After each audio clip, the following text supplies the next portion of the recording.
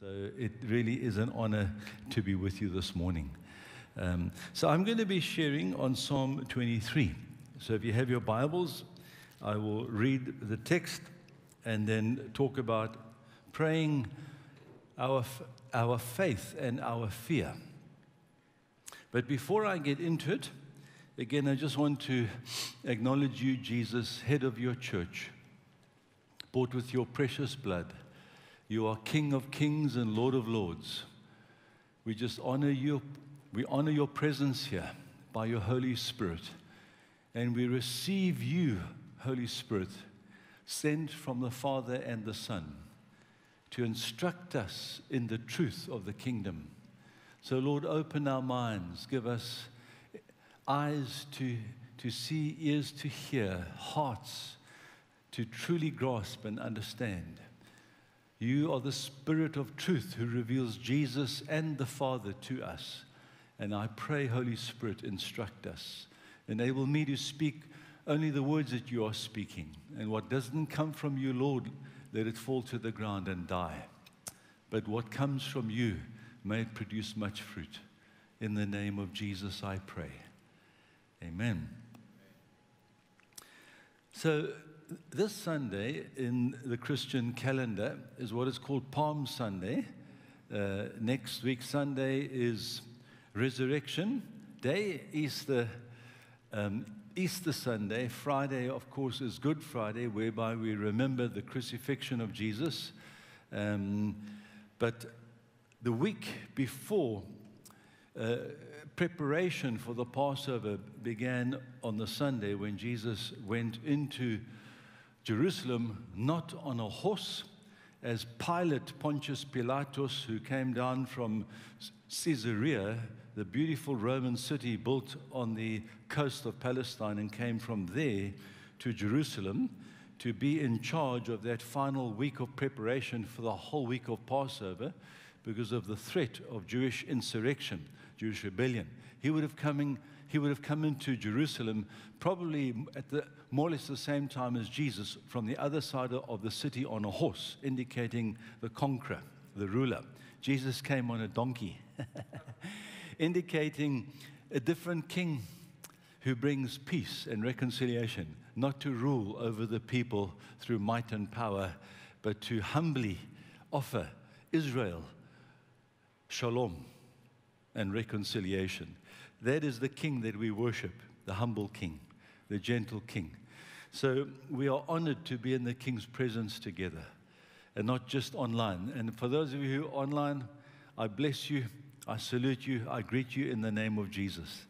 And may you know the presence of the king. He's not limited to a building, although face-to-face is way better. Then, how's it, guys out there? So if you have your Bibles, you're welcome to read with me Psalm 23.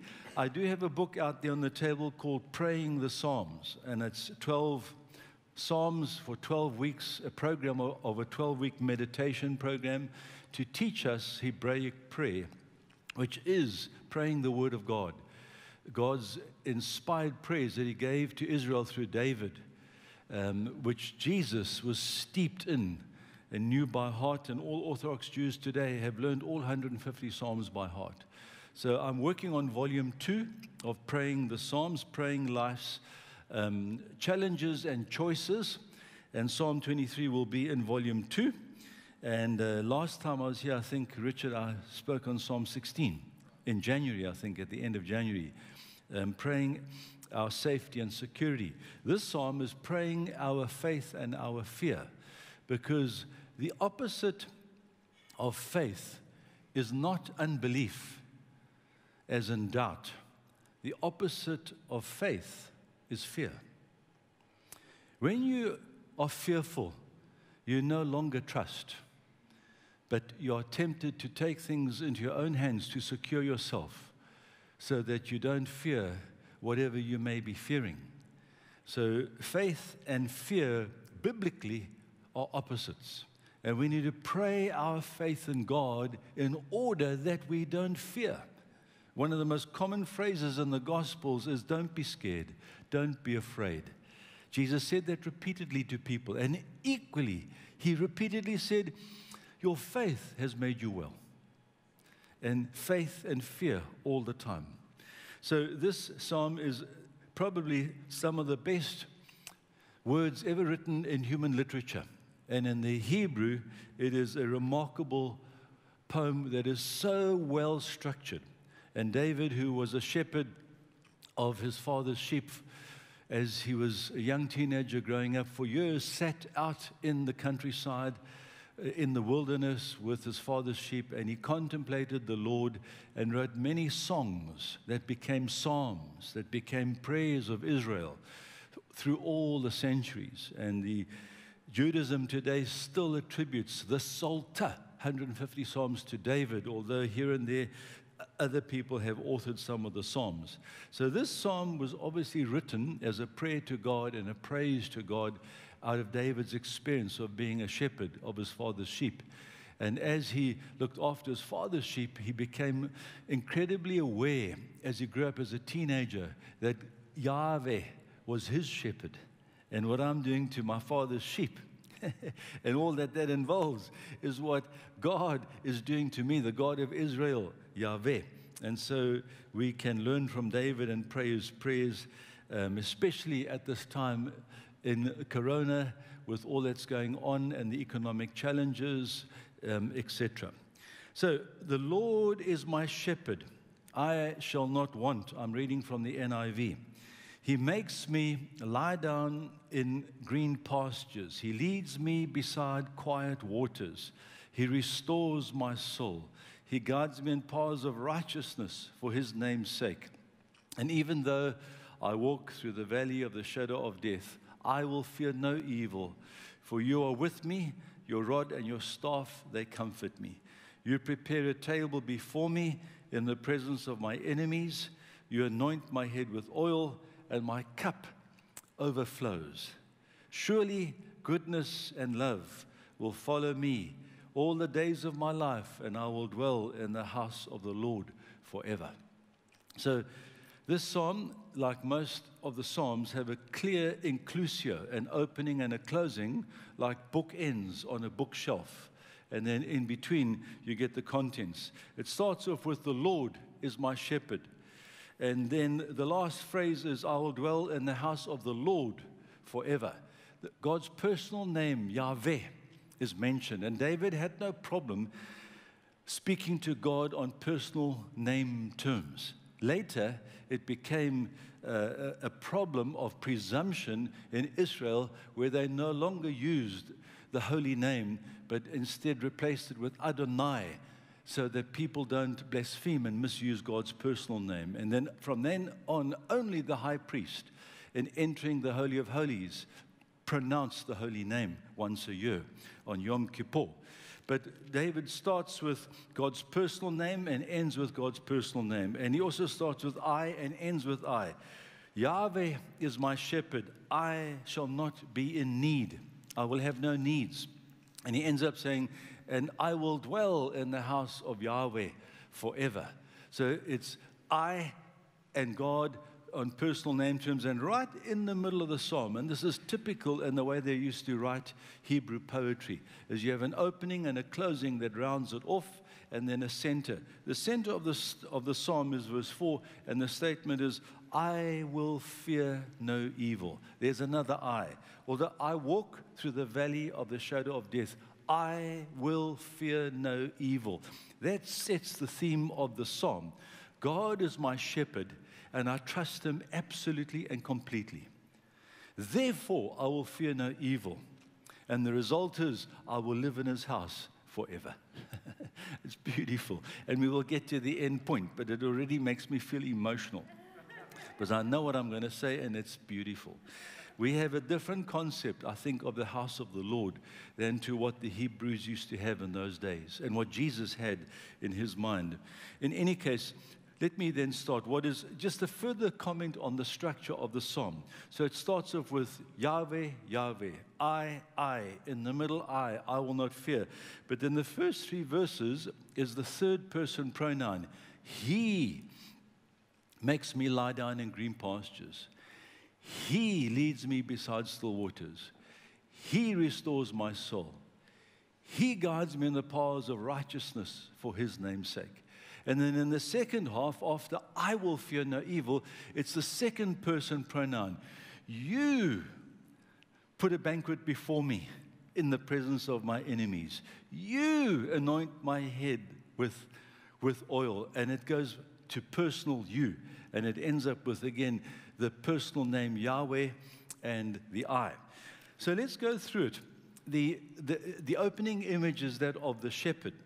And it says, because God, I take Yahweh as my shepherd, I will not want. And in Israel those days, all leaders, all rulers, kings, even in the ancient Near East world, not only in Israel, the kings, equivalent to our president, would be called a shepherd, the shepherd of the nation, that would guide and lead. So the dominant imagery for leadership in the Old Testament is shepherd and servant.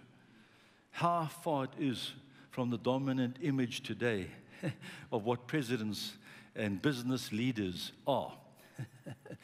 But still, Yahweh is my shepherd. They learned from God and God's nature that defined who they were in terms of leadership and people, rather than imposing on God their imagery of what they think God ought to be. So who God is defines who they ought to be. Yahweh is my shepherd. And David, as king, who later became king, we don't know when he wrote the psalm, whether he wrote it as when he was king. The presumption it was before he became king, and then it was structured, tidied up, and put into the Psalter. But he learned from Yahweh how to be king, to be the shepherd of his people. Yahweh is my shepherd, therefore he takes care of my needs. I will not want. And it's exactly what Jesus, the good shepherd, taught about the nature of God. God is good. The Hebrew word good is tov. God is tov. He is absolutely good. And if we seek first the kingdom of God and God's justice and righteousness, he will add all these other things that we need. And in the Sermon on the Mount, it's food. It's my need for food. My need for all your basic human needs: food, clothing, house, water, all that we need in terms of life. God is a good father, and he will look after us as a shepherd looks after the sheep. And then he says, he makes me lie down in green pastures. Now, what is interesting is that when the shepherd in those days, whatever, David was 1,000 BC, 1,000 years before Christ. So it's 3,000 years ago. And you put yourself, how many of you have been to Israel on a visit to the Holy Land? And you know Palestine, it's, from the city of David, Bethlehem, which is right next to Jerusalem. It's on the edge of the Judean desert wilderness that goes down to the Dead Sea. And it's very dry. But when the shepherd would lead the sheep out and go to look for pastures, it would be into the wilderness, literally into the wilderness desert, where he would go look for green pastures for the sheep to feed. And there would be no cell phone towers. There would be no cell phones. There would be no landlines. There would be no means of communication with the world back home. When you led the sheep out to go look for pasture and for drink, you would be entirely dependent on that shepherd for your protection and security. Because it was known that David, when he was young, he killed the lion, he killed the bear, he killed the wolf, the wild animals, the bandits, the thieves that would come and steal the sheep, out there hiding in the wilderness area, which was a lot of places to hide. In other words, the imagery here, if you take it in its context, and by the way, I just want to acknowledge Dr. Kenneth Bailey on his background understanding of the Psalm and some of the other commentaries that I've used. But just to say, when they say, Yahweh is my shepherd, and he leads me out, and he makes me lie down in green pastures, they knew exactly what they were saying. My life in this rough and challenging world is entirely dependent on God. And therefore, I choose to believe God. I trust Him. I'm praying my faith in Him. And the opening imagery is of Yahweh feeds me. And in those days, you would go, most of the land up in the Israel's on the, at least Jerusalem, Bethlehem's on the highland. Then you go down into the Judean desert, down towards the Dead Sea. It would be dry and arid with patches of green grass. And the grass that was green, pastures that were green, was basically the best food. Yahweh is my shepherd. He will feed me with the best food. He will take me there and feed me so that even I can rest and feed. And just notice, sheep don't eat the shepherd. The shepherd doesn't lie down and say, eat me. The shepherd leads the sheep to the pastures, and you go to eat. And in Jewish terms, it's the Word of God. It's the Word of God. Through spiritual practices, we feed on what God has given us, the best of the food. And then He leads me beside quiet waters. And of course, good shepherds in those days used to lead their sheep by walking out ahead of them and singing a little song. Kenneth Bailey, who is actually an American, but was born of missionary parents in Egypt, spent over 45 years working in the Middle East, in Egypt, Lebanon, then in Israel. And he knows the historical context in a profound way. And he actually sings the little song, a 10-second little song, in Aramaic, the language that Jesus would have spoken, that the shepherds sang for their sheep to follow them. And so when Jesus says in John chapter 10, I am the good shepherd, I lead my sheep out. I know them by name, I call them by name. They recognize my voice, a hireling, the enemy, whatever other bandits or thieves come to try and take the sheep. They won't recognize their voice and they won't follow them. You remember all of that. And so in South Africa, a shepherd, goes behind the sheep and bliksems them, and drives them. They drive the sheep where they want to go. God does not drive you. God does not compel you. God does not coerce you. God does not force you. God does not push you. God leads you by calling you by your name and by singing songs, as Zephaniah says. He sings songs over us. We recognize His voice. We know His voice. He goes ahead of us to take upon Himself whatever enemy comes against us before the enemy can reach us. He absorbs in His own body whatever evil is going to attack us has got to get past Him first. That is who God is in your life today, through Jesus, the Good Shepherd of the sheep. And so He leads me beside quiet waters. What is interesting, still waters, my time's going and I'm enjoying it too much. I better move on. But still waters as opposed to choppy waters, because still waters meant that the water was shallow and there weren't holes where the water was deep and could whip the water up, or the wind could whip the water up, in case the sheep in drinking would lose their footing and fall into the water, and if they fell into a hole, their wool would become waterlogged and they would drown quickly. And so this is the particular care of the shepherd that leads the sheep to still waters, to safe footing, that they can drink safely without the danger of losing their footing and falling into the water and drowning. This is, if you understand the background, there is such exquisite, tender care of detail by the shepherd looking after the sheep. That is who God is to you. And you must pray that. The way they would use this text is, Yahweh, you are my shepherd. I've got no needs because all I need is you, Yahweh. They would actually pray the song. Yahweh, you make me rest with the best feast all around me in your word and your presence. Yahweh, you lead me to the best crystal clear waters where I'm safe to drink. That's how they would personalize it and pray. He restores my soul. Restore here in the Hebrew is not just refreshing and renewing, but actually retrieving and rescuing. Because sometimes the sheep would get lost. And if you wandered off and you left the flock and you got lost on your own, the sheep would become terrified and they would look for a crevice or under a bush to hide, and they would bleat for the shepherd, call for help.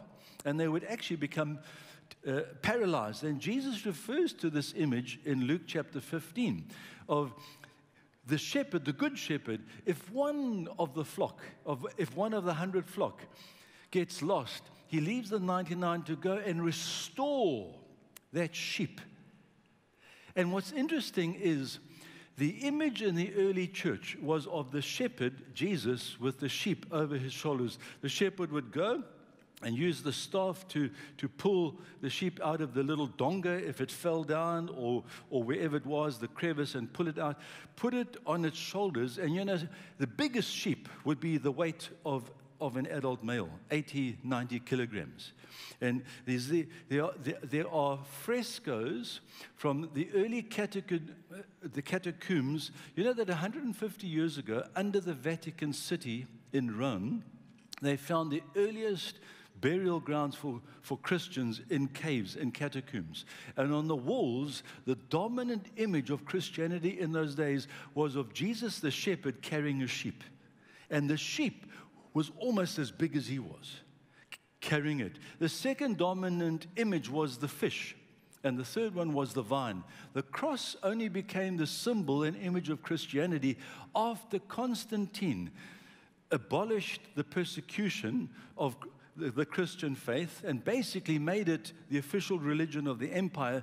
Then the cross changed from being this absolutely cruel symbol of killing Christians through Emperor Nero, then Emperor Diocletian, and then Caligula in the 1800s, at least 135 AD.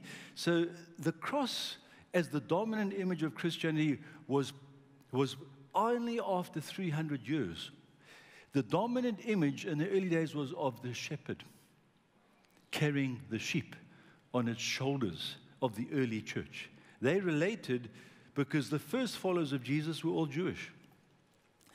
And so just to say to you, he restores my soul.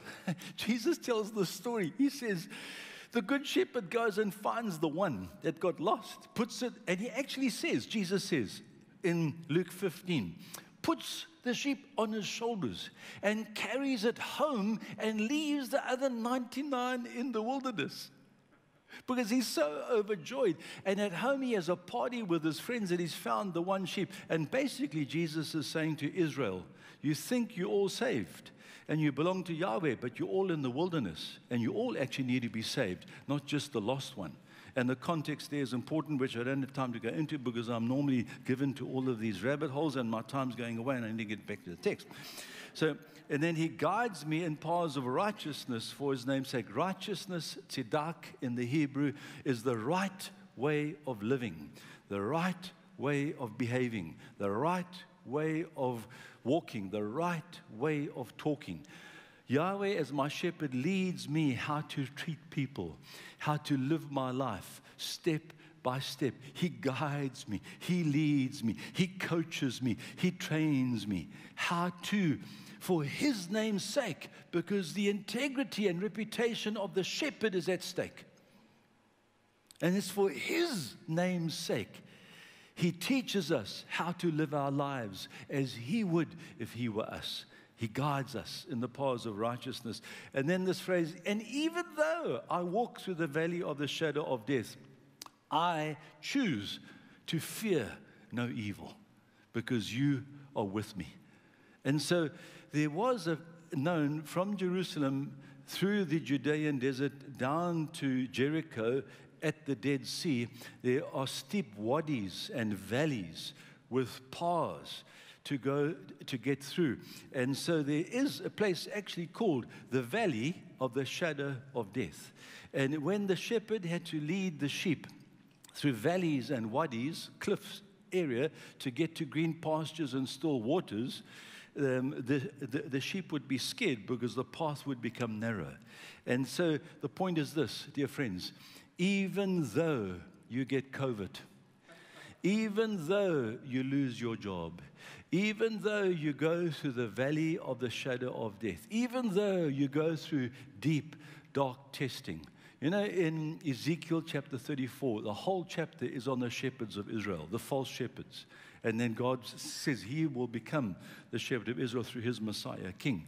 And there's a phrase in there, Ezekiel 34, it says, every sheep has its dark and dreadful day. How many of you know there's a Gethsemane for every one of us in our lives? And sometimes, a few times in your life, you go through the valley of the shadow of death. But you have no need to fear because God is with you. And in Jesus, even death is now defeated. And for David, who looked forward to his son of David to be the Mashiach that would defeat death, he's already anticipating the defeat of death and the fear of death, because Hebrews says that Jesus, that God became human in Jesus, that he tasted death, that he might free all those who were held under bondage by the fear of death. Because David ends up saying, you know, even if I do die, I'm going to dwell in the house of the Lord forever. So I win this side of death and I win that side of death. Either way, I win. Because Yahweh is my shepherd. And I will not fear. It's a choice. It's a decision to assert your faith in God's care, love, and protection, even in the face of the worst crisis that hits you. He's walking with you in and through that crisis and will lead you around the craggy path, through the valley, out the other side. He doesn't save us from our problems. He walks with us through our problems so that we come out the other side better people for it, because we've learned faith and rejected fear. We've learned to trust God in the face of the worst evil can throw at us, because ultimately he has defeated it all. And so then he says, for your rod and your staff, they comfort me. And it also says 9 o'clock. And it says, I'm halfway. Oh, help me, Jesus. So just rod, they had the shepherds carried two staffs. The rod was the knobkiri, to fight off the animals and the enemies. So a South African, if you're from overseas, God bless you, you're not sure what a knobkiri is. We know what knobkiris are. And then the staff is the one with a crook on to help guide the sheep and hook the sheep around the neck and pull them out of the crag, or guide them if they're going the wrong way. And there is both, the rod and the staff, that guide me and comfort me. Then the image changes from the shepherd out, taking us out into the wilderness of life and leading us through life, into the host in the home.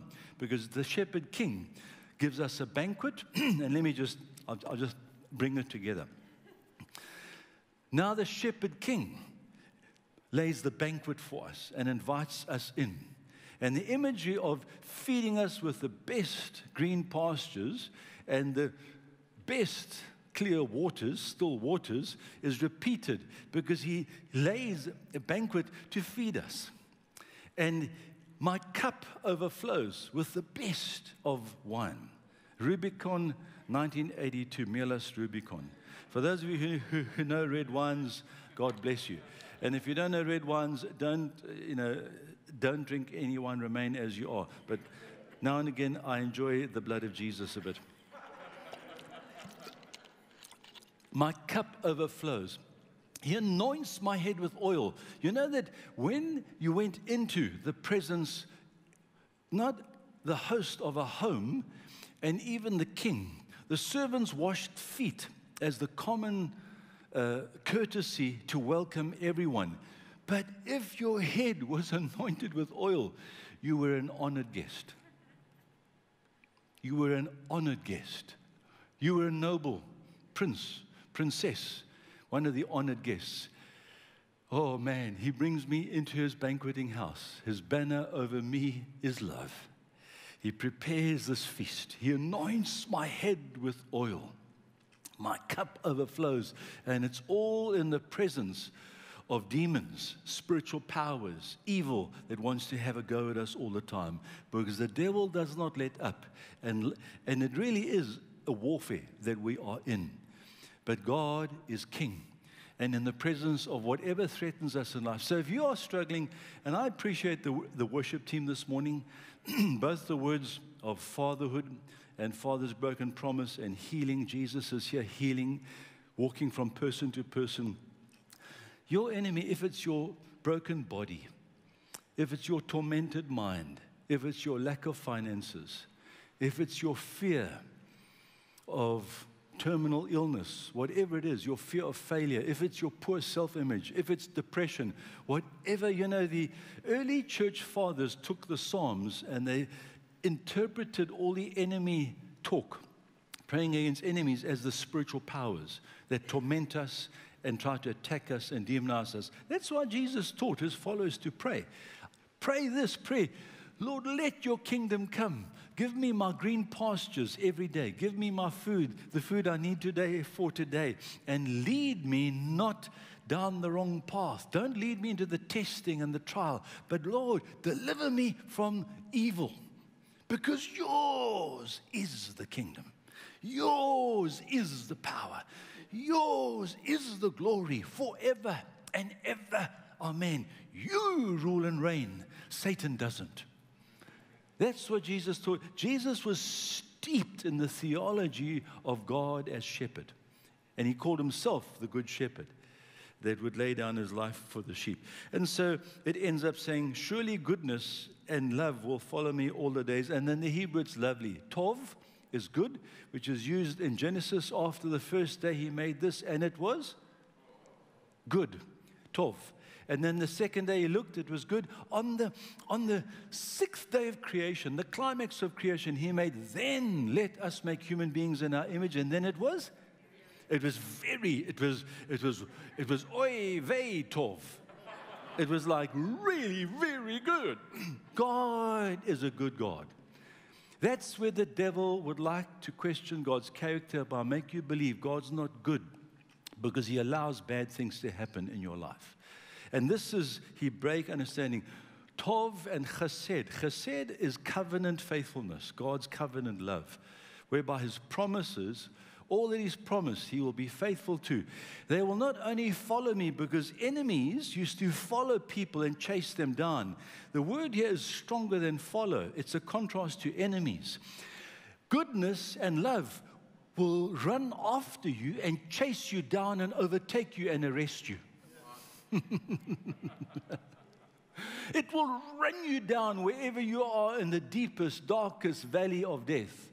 Goodness and faithfulness to covenant, which is unconditional love, will chase you down and overtake you and arrest you and be your companion and bring you into the house of the Lord forever. And the house of the Lord, we think of the house of the Lord as some mansions in the sweet by and by on the other side up there in heaven beyond Pluto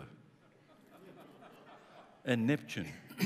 That's why they've been sending up all these probes into space to try and find it. But the Hebrew mind is nowhere near like that. The Hebrew mind is that the house of the Lord was the tabernacle. David burned with zeal to build it, to turn it into a temple, a dwelling place for God. God dwelt among his people. And the tabernacle was just an image of the Garden of Eden, because all the canopies had symbols of angels, and it was the cosmic temple. God dwells in his creation, and his creation is holy and beautiful as his cosmic temple, which became embodied in the tabernacle where God lived among his people in his house called the tabernacle, which then became the temple which only Solomon could build because there was too much blood on David's hands, although he burned with zeal to build that temple for God. But God said, you can't do it. And David says, I will dwell in the house of the Lord forever, which is basically, I will dwell in new creation. We are not destined to live in heaven. We were made human beings on earth for the earth to live forever on the earth, but on a new earth, where heaven and earth becomes one through Jesus, the Good Shepherd. And so we are to rule over the earth. You're aware of that? Over the new earth. And we're going to live with God in creation in His garden cathedral, which will be better than the Garden of Eden. Eden in the Hebrew means delight.